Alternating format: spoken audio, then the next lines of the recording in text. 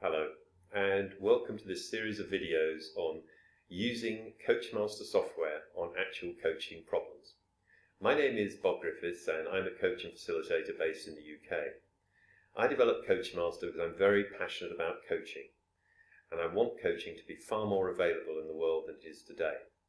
My vision is that one day anybody with a problem anywhere in the world will be able to connect to another person, and using both their skill and the skill built into the software will help them work through their problem, issue or challenge. So I've created this series of videos to show how CoachMaster works, and I thought the best way to do this would be to record me doing some actual coaching sessions. So you'll be able to see me coaching with my commentary on how effective or not effective I am. CoachMaster is the world's first software that actually guides a coach through a real coaching session. We call it a kind of GPS for coaching. So you'll see the sessions exactly as I conducted them, and we'll be commentating on the actual coaching and the features of CoachMaster. So you'll see how coaching works and the benefits and limitations of coaching in this way. So let's do some coaching. So this is the coach's view of CoachMaster, and here you can see the tabs for my version of the Grow model. As you can see, it's got 6 tabs instead of the classic 4 tabs of the original Grow model. I find these extra tabs for the session goal and dividing the O into obstacles and options helps the coach think more clearly through the issues in a session. Above the tabs for the session, you can see the participants. There's me as the coach and Jane is the client. So using the Ask buttons, I can just select and send a question to Jane and then edit it before I send it once it's in the send box. Jane then sees the message on her screen and starts typing her response. Just to save some time, I've cut out the typing part and I'll just post the messages straight into the dialogue. So Jane has told me that she's having some trouble with mentoring, but I don't really know what she means by mentoring, so I'm going to ask a clarification question. I've used this language clarification question here to find out a bit more about what Jane means by mentoring, but I've chosen to just freeform a question here and see if we can get some more information.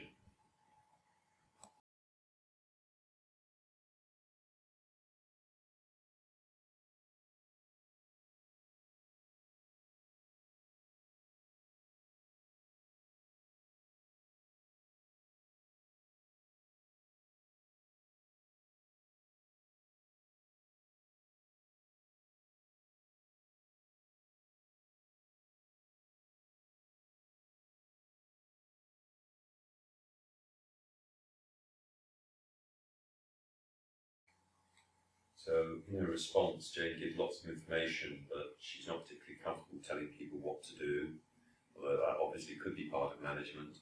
And she also thinks people question whether or not she knows what she's talking about.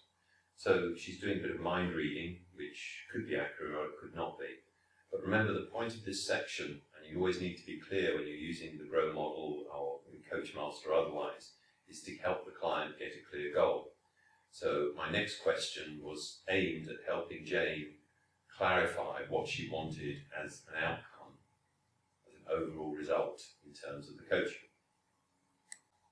So I used this question and modified it a bit to put into her own language, but the only problem was it wasn't really the right question, because Jane here was telling me about her internal experience of not feeling comfortable in either being a manager or perhaps not having the right answer every time, and I was asking her about an external experience of what somebody else would see. So I then had to put a couple of clarifying points to try and make the question work. So in response, Jane very kindly tries to answer my not very helpful question about what good mentoring would look like, but it'd be very difficult to really know whether she achieved this or not, because again it would be a very internal experience. But she has told us that she recognises that a lot of what goes on is within her head and she doesn't know whether it's accurate or not, which is a really good sign.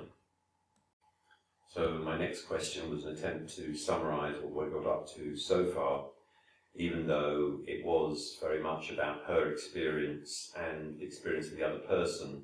So it would be very difficult to verify those two inner experiences, so it wasn't really a clear goal. It seemed important that we actually summarise where we've got to so far.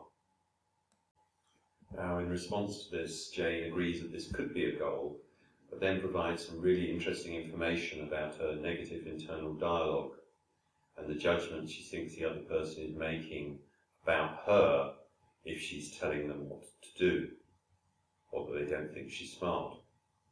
So I could then go on and ask the question that I should have probably asked before, which is known as the miracle question in brief therapy. And the miracle question asks the client to presuppose that their problem is magically solved and ask how they would know that it had been solved. Jane now gives some information about how she'd like her relationships to her colleagues to be, i.e. perfect all the time and with no negative internal dialogue, which is quite a big ask, but it seems like a good move forward in the right direction. So we accept that and see if we could focus on perhaps one aspect of it, which is the negative thoughts. And I make an attempt to narrow down the goal to something that she would know for herself, whether she achieved it or not. But I didn't want to lose the part about having positive working relationships. So I checked in with her whether she was happy to focus on dealing with the negative thoughts. And then we established a date, which was acceptable as an overall goal. Now, another aspect of the overall goal state that you should be aware of is it's possible to go down to minute degrees of accuracy to try and get an absolutely clear overall goal. It's very rarely necessary. What you really need is to get something that's clear enough so both you and the client really understand whether you've achieved it or not, and it is something that the client definitely wants. Then, all the coach has to do is to use the summarization features of CoachMaster to drag and drop the relevant information to the chat box, send it to the coach summary section for the overall goal, and then it appears on the coaches tab on the bottom right hand side, and it also appears in the client's view on their screen. So we have worked through using the features of CoachMaster to create a clear goal, and in the next section I'll show you how to create the session goal and the subsequent summaries.